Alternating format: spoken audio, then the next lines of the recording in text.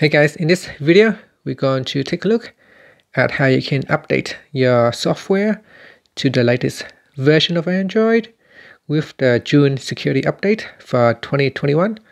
So first, let's go back to your home screen by tapping on the home button and then swipe down at the top.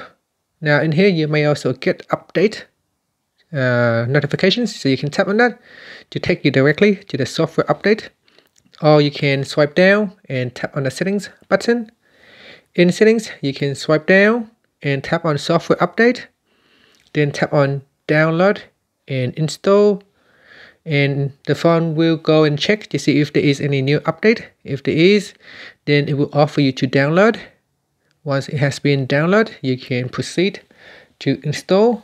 Now the latest update available at this point in time is June 1st 2021, and if we look at the documentation, you can see that mainly it is a performance update for the camera.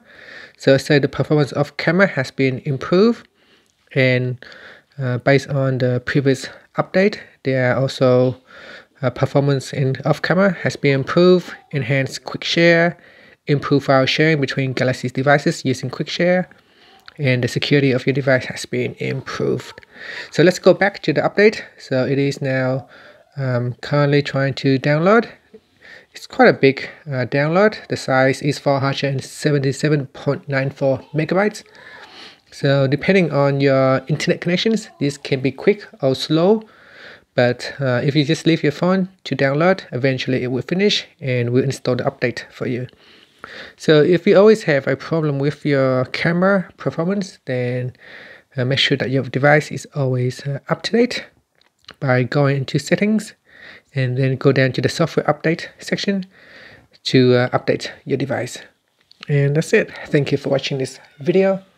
Please subscribe to my channel for more videos.